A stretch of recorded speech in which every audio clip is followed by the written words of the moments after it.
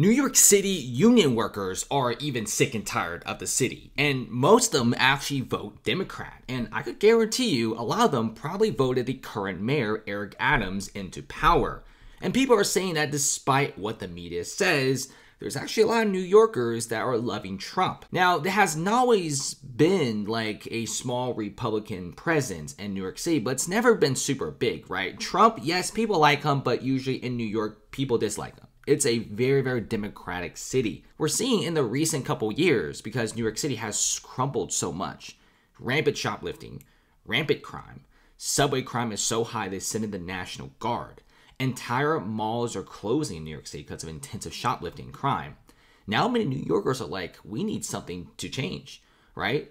The current mayor is literally running the city to the ground. The population has dropped 8% in the past 3 to 4 years, and New Yorkers now are loving Trump. Union workers are shouting 4 more years, we love Trump, I want a real president. Now, let me give you guys the cold hard numbers. After a meeting with Trump, the New York union leader, Bobby Bartels, says that the Democrats are pushing people to be joining the other side. The union leader told other news agencies that he feels like the Democratic Party has basically pushed everyone to the other side in the last 4 years. Like I said, you got the migrant crisis going on. Shoplifting is everywhere. Is crime the highest in years? This is why so many people are leaving New York City. And after a meeting with Trump, it feels like many blue-collar union workers are moving to support the Republicans, especially because of the crime, high taxes, and immigration. You have people getting taxed over 50% in New York City, and what do they get in turn? More crime and more of the migrant crisis. Says that in the past, we are basically Democrats, every single one of us. But after what's happened in the last 4 years in the country, Democrats are basically pushing all of us unit workers and other New Yorkers to the other side. Now, also says that they're very patriotic and love the U.S. They're tired of the current situation of New York City. And basically, President Trump is leading Joe Biden 3-1 in their most recent presidential poll out of 9,000 members in his union. This is a massive amount because it has never been like this. He pretty much said that in the past, basically every single person voted Democrat. But because of how badly the city has been run recently, now people are going for Trump. Look at this famous YouTuber of 6 to 7 million subscribers, maybe even more at this point. This guy got famous from speaking Chinese in many of the Chinatowns in New York City and says he's leaving for New Jersey after 20 years. Pays over 50% in taxes, but what did he get in return? Very dangerous subways, very bad handling of crime, intensive shoplifting, and a massive migrant crisis that costs $10 billion a year. Says this is no longer a city that's safe, and it's also not a city to raise a family. And here's the thing about New York City. I think people are willing to pay the very high taxes if New York City has very low crime, very low shoplifting, and clean and safe subways.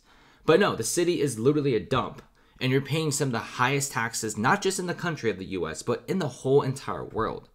I mean, we all know that many of the Nordic countries like Sweden, Finland, Norway, they all pay very high taxes, but at least they're having a very, very high quality of living. But in New York City, you pay very high taxes, you get nothing. But in fact, you get the opposite. You get more crime. And check this out. New York City mayor says there is only an average of 6 felonies a day that occur in New York City transit. Crime is down and subways are safe. I'm not really sure about this. If the subways are so safe, why did they send in the National Guard? And the New York City mayor also says that crime and everything is all okay in New York City. Not really. You know, the population drops 8% in the past 3 to 4 years. Something is up. If stores are closing at a record pace, something is up. Right now, many of the Harlem residents are fighting back. Says, you are useless to us. New York City resident has had enough. Blasts the mayor Eric Adams over the migrants. And basically says that they are the ones who pay taxes. The citizens are the ones who voted the current city council mayor into power. Why not spend a little bit of money on us? But instead, what New York City is doing is spending all of the money that taxpayers give them on the migrant crisis. Basically spending nothing on trying to combat crime, nothing on trying to stop shoplifting. This is the current New York City, and no wonder so many of these union workers are feeling very disconnected from the current administration. When 9,000 union workers are changing their stance politically, something is basically up. Something very wrong is happening to New York City. I mean, the governing of New York City is so bad.